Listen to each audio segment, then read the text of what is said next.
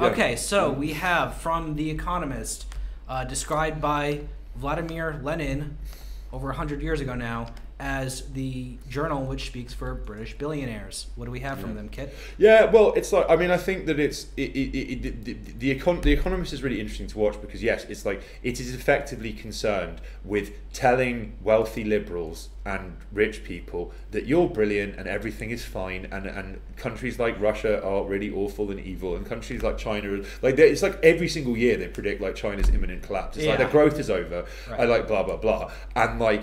They're also like nakedly Zionist as well, and it's like they published a really interesting article. It's kind of a post-mortem on the genocide in Gaza that was like admitting that like Israel is now an international pariah. They've not achieved any of their goals. Their military is screwed. Their economy is in a complete shambles, and they've made themselves look like a bunch of psychopaths. Yeah.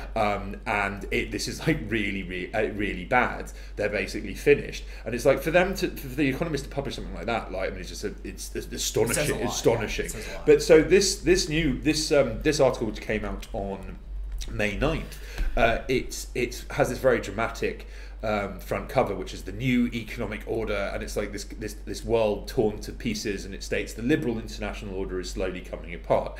Its collapse could be sudden and irreversible, and of course what they mean by this is that US like unipolar hegemony is finished. It's sayonara, and like that. I think again we all kind of know this or should, but like for the Economist to admit this is the case is really quite extraordinary. And it's like I've made the point before that in I believe it was January or February 2022, Xi and Putin signed this memorandum of friendship and understanding between Russia and China. Yeah. It effectively created a new world, and it called for untrammeled cooperation between China and Russia in the arts, in science, in technology, in every conceivable field. Under its terms, they are going to make films together and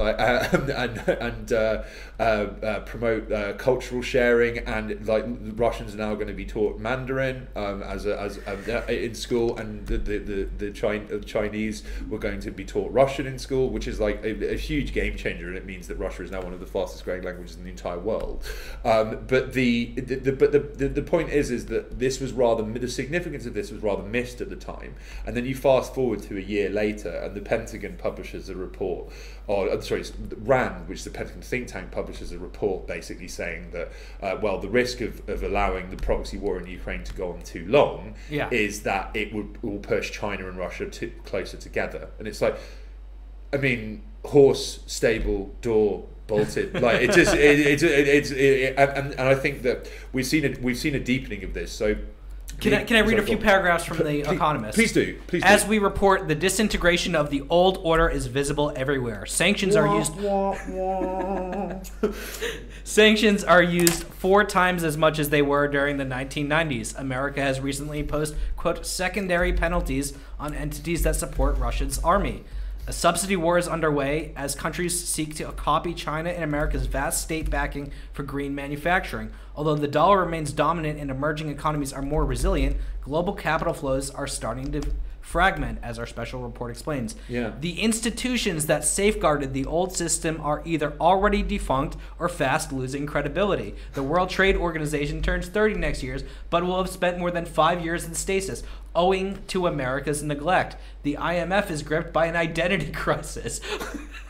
We self-identify as the WMF now. No, I mean, it's really quite extraordinary, and it basically just admits that like the US has gotten really fat and lazy and hybristic, and it hasn't really noticed that the world has completely changed, and that they are by no means can make virtually zero claim to being the most powerful country in the world anymore, and that's not going to change. No. In fact, it's kind of irreversible.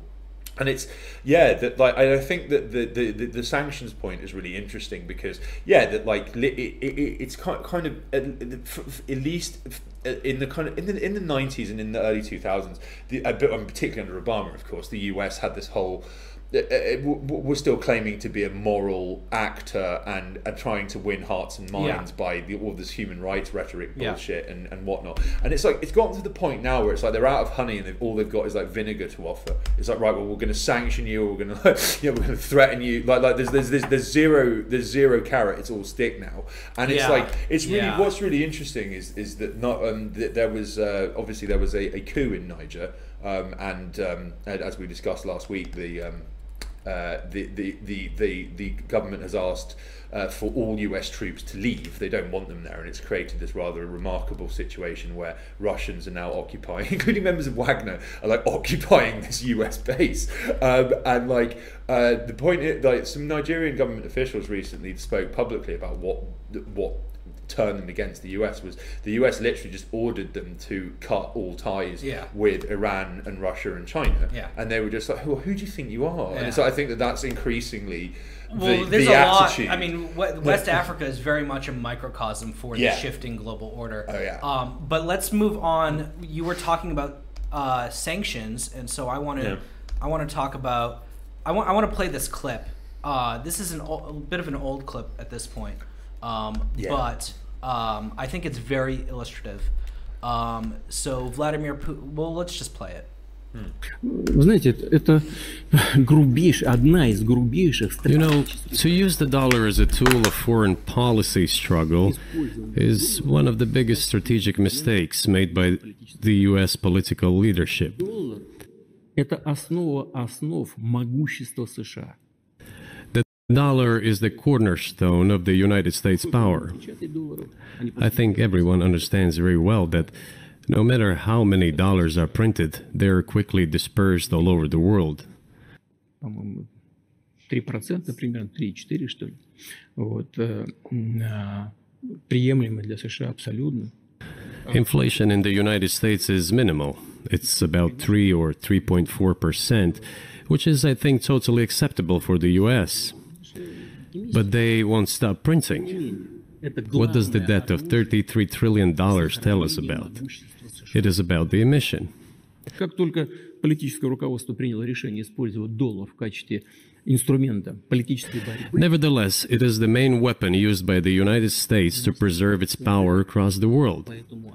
As soon as the political leadership decided to use the US dollar as a tool of political struggle, a blow was dealt to this American power.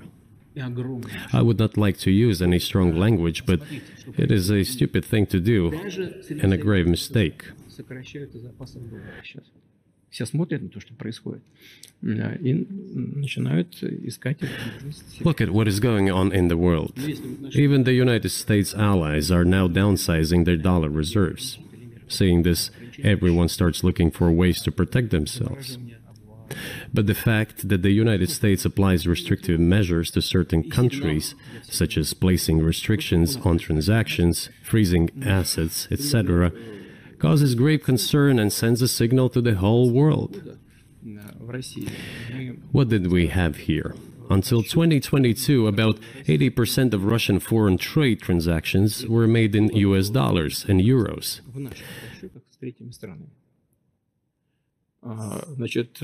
US dollars accounted for approximately 50% of our transactions with third countries, while currently it is down to 13%. It wasn't us who banned the use of the US dollar.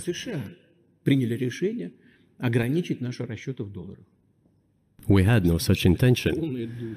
It was decision of the United States to restrict our transactions in US dollars.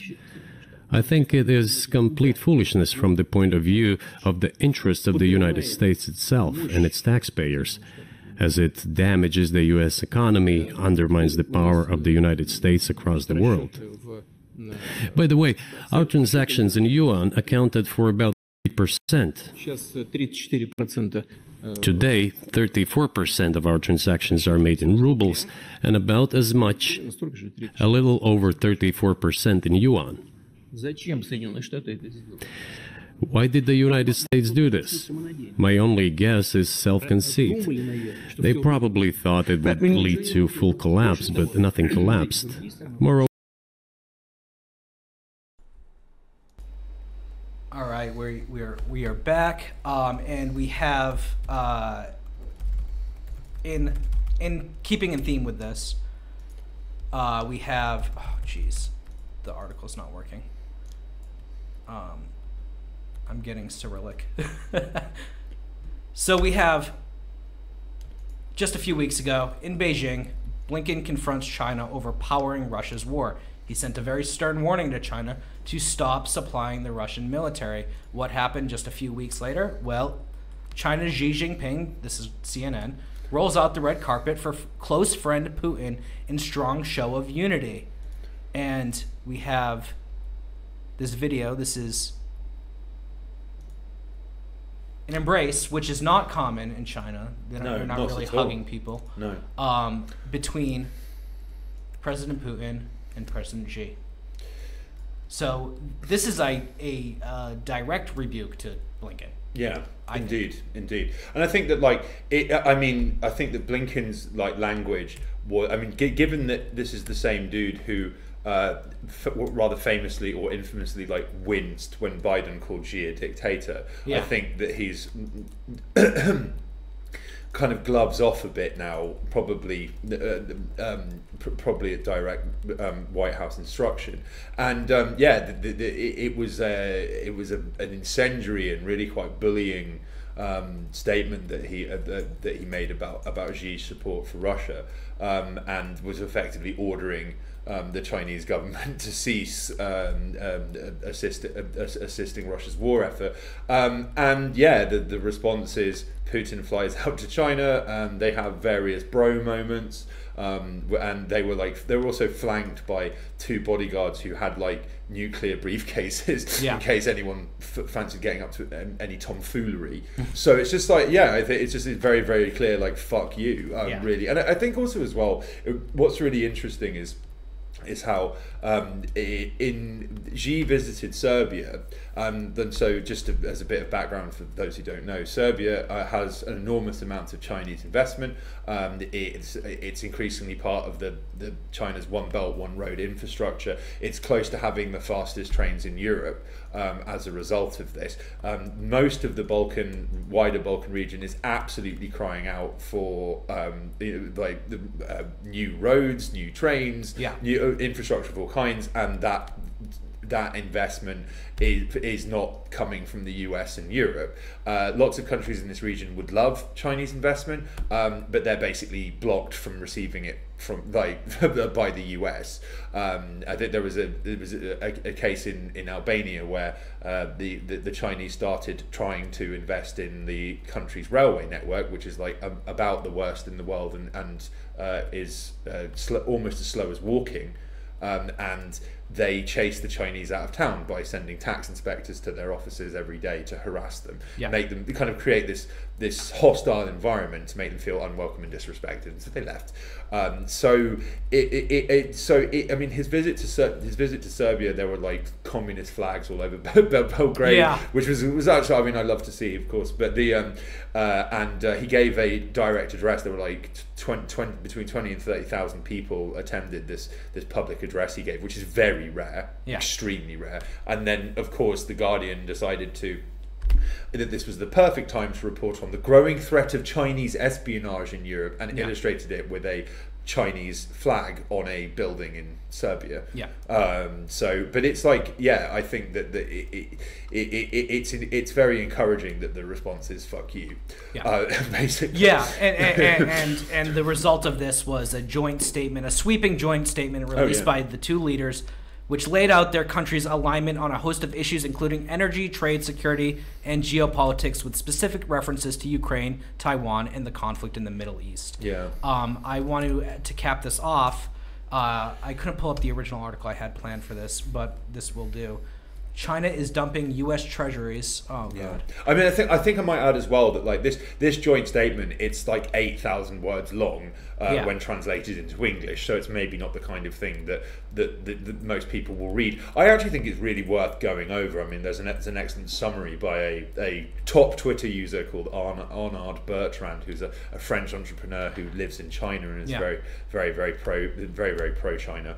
And he does good work. Huh? He does good work. He does really good work cutting through bullshit and propaganda, and defending China from vile attacks in the Western media and by Western politicians. And the point is that the statement he highlights all of the most important takeouts from the statement, and the fact that they like explicitly refer to the US as like a source of injustice and unfairness in the world is like really unprecedented, because like China sticks very doggedly to its policy of non-interference in other nations' affairs, but it has now started commenting on things like the genocide in Gaza, and doing so in a very diplomatic and intelligent way, and very dignified as well.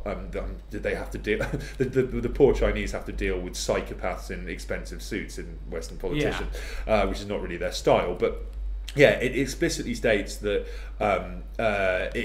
Russia and China demanded that they called on relevant countries and organisations to stop taking confrontational policies and interfering in the internal affairs of other current countries, undermining the existing security architecture as laid out by the United Nations. And it's like, it's just really quite astonishing. And they said the US is the key source of conflict and confrontation in the world, and they said we'll just stop it. And I think that this of course received absolutely no media coverage, but this will have been read by members of the Imperial Brain Trust. I think that their response is probably like, we're screwed, because sorry, just really quickly, because this is the core of the China-Russia. One of the reasons that it is so dangerous to Western imperialism is you have a country that has all the world's resources in the world, and then China, which is doing absolutely astonishing things with automation. They're making they have factories that can churn out multiple 30 or 40 electric cars an hour. Every important field for the future, whether it's microchips or green technology, or artificial intelligence, they are either beating us or they are so far ahead it's not even funny. Well, I mean, or in some cases, just in close competition, maybe a few meters behind. But I do. I mean, so real quick, let's go to the China dumping U.S. treasuries, because you had something very insightful that you told me last night regarding Eisenhower, right? So I think that basically the Suez crisis occurred in 1956, and this was the death of the British Empire. But in effect, what Britain, because it was still believed it was a major world power capable of acting unilaterally, decided in conjunction with France and Israel after the anti-British president of Egypt, General Nasser. He nationalised the Suez Canal, which the British owned, and therefore Britain controlled what came through and what didn't, and they profited from that. And Nasser nationalised it, and so they decided, well, we need to get rid of this insane, evil person who is undermining Western civilization. This new Hitler.